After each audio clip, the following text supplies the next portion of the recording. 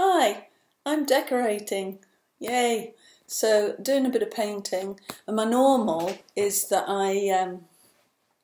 you like a little rest in between. So I had a little rest and a cup of tea, obviously, and a bit of lunch, obviously. So what I usually do is I wrap the brush or the roller or whatever it is I'm using in a bit of cling film. Cling film. Can't say cling film, too much tea.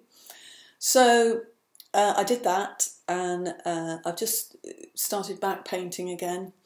Didn't see the cling film on the brush and just dipped the brush in the paint with the cling film still on it.